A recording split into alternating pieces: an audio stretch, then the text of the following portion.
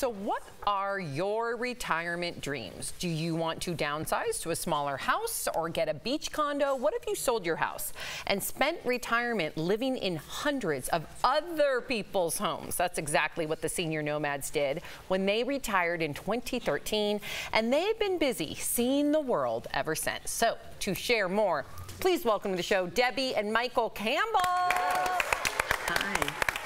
Thank you for having us. Debbie and Michael, I love this story. I did something very similar to you guys, and I hope to do that when I retire as well. So what were the first steps you two took to become full-time travelers? Well, it wasn't a plan. Our daughter was home visiting us in 2012 for Christmas.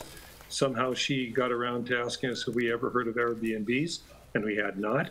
And so she showed us on Debbie's laptop, hey, this is really cool. You could stay in other people's homes and travel around the world.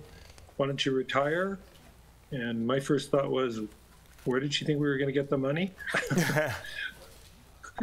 But anyway, we kind of took it from there. And she had an ulterior motive. She lives in Paris. So I think it would want to get the grandparents out of closer to her. Yeah, I think a lot of people want to travel extensively, and they do, but they always have the kind of like, well, they have a home base, so that, you know, they always have some place to go back to. Were you nervous about not having a home base? I mean, when you sold your home, you're just out there now. You know, it didn't seem that risky to us. We had an idea that if we sold our home, car, all our possessions, got rid of all of our normal monthly expenses in Seattle, and instead took that money, could we travel the world for the same amount of money we would spend if we were retired in our rocking chairs in Seattle?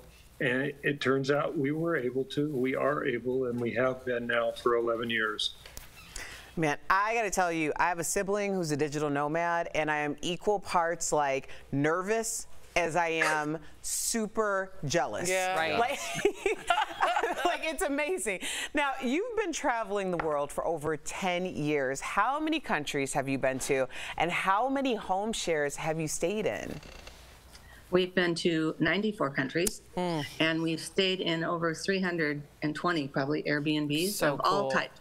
So little ones, big ones, crazy ones. We've stayed in boats, and we've been in a cave, and we've been in a motorhome in somebody's driveway, and we've been a lot of places. Look at that. All right, let me ask you this. Have you formed close friendships with any of your Airbnb hosts, or as I would call them, your Airbnb besties? Are you with any of them? Oh, besties. You know, friendships, I mean, deep friendships, no. We did attend a wedding with one of our hosts, and we've gone to, well, Michael's gone to football events with some of our hosts, and I've cooked with some of our hosts. We happen to really want to meet our hosts. I know some Airbnb people just want to have a lock box and go into the house, but for us, that's our friend in the next city. So we really lean on our Airbnb hosts to help us as we travel the world. I'm just going to throw this out here because my mother has fulfilled her dream of her little B&B Airbnb situation. So if you in the Midwest, I know a woman who would love to host y'all. Because I tell her all the time, I'm like, Mom, you can't be talking and like interacting with the guests. You're not supposed to be a part of the experience. And she's like, oh, they love it. So, Devin, I know someone if you're in the Midwest area. Ooh, I like that. Okay. Take her up on that. So I have to ask you, Deb and Mike, do you think that you'll ever stop traveling full time?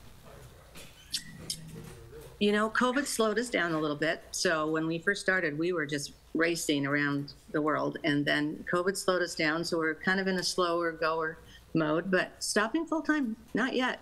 Good for you. We have something that we say, you say.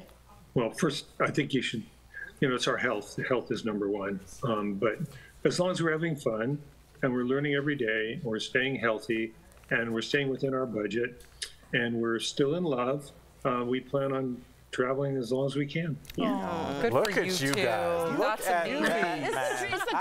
It's our It's the goal. 45 this. years. Oh my God. Congratulations. I love this, man. What an Yes. inspiration. Debbie and Michael, thank you for joining us today. DBL Nation, to learn more about their travels, pick up a copy of their book, Your Keys, Our Home, wherever books are sold. And if you want some tips on how you can start your travel journey, you can go to their website, seniornomads.com.